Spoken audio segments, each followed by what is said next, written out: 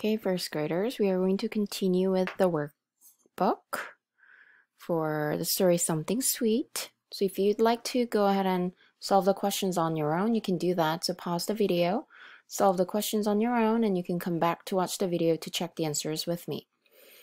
Okay, so here we go. So we need to read each question and color the bubble beside the correct answer. Number 1, it says, why did mother and the cub leave the den?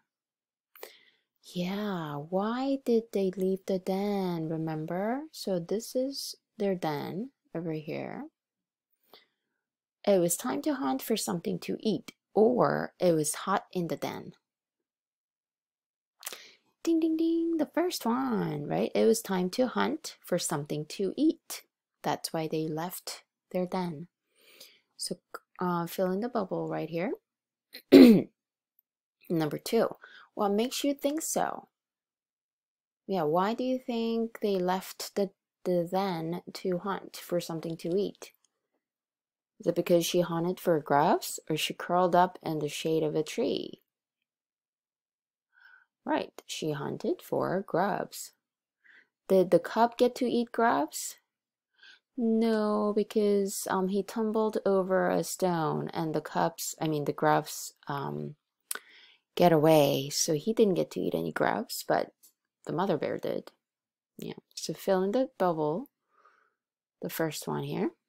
Number 3, what was black and white? Ooh, remember the cub found something black and white. What was it?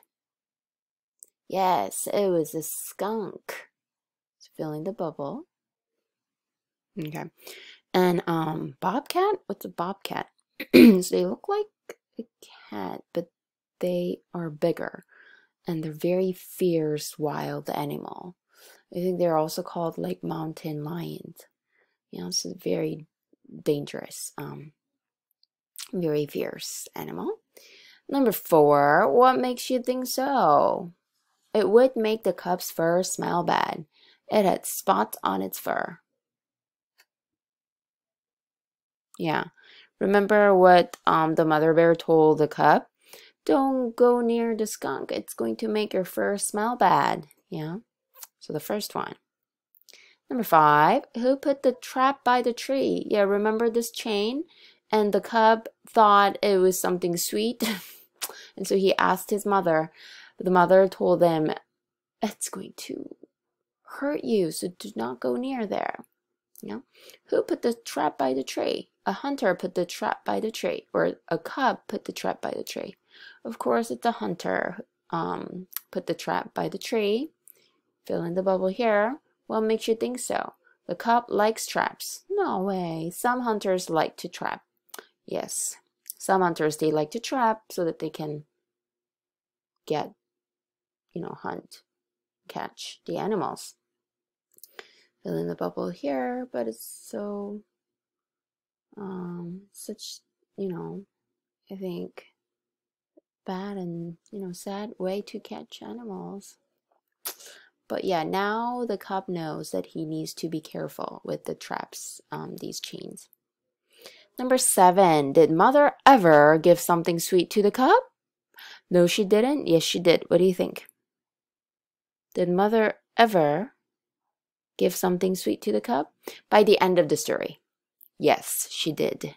What makes you think so? She let it drip on the cub's nose. She helped the cub up into the tree. Right, she let it drip on the cub's nose, right? Because the tree was too big for the cub to climb up, right? So she let it drip on the cub's nose. There you go. When you're done with the first page, move on to the next page. Sweet treat.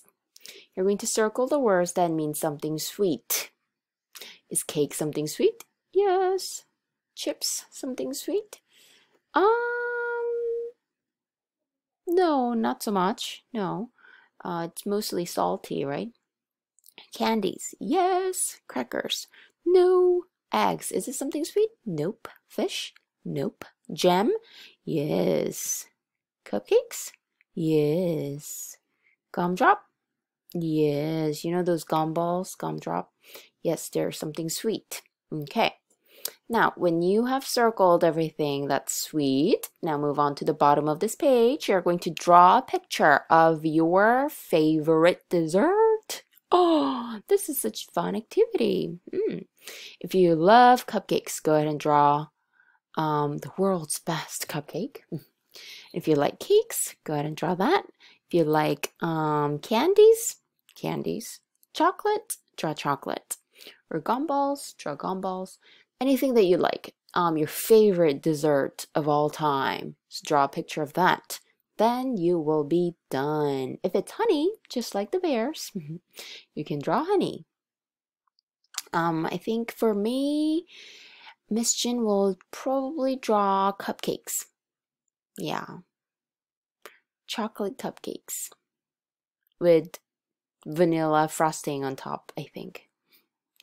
So go ahead and draw your favorite dessert and you will be done. And I hope you really enjoyed the story because I really did like the story. And if you'd like to read the story on your own, silently, go ahead and do that. And Miss Jin will be back with another reading lesson next time. Have a great day, first graders, and I'll see you later. Bye.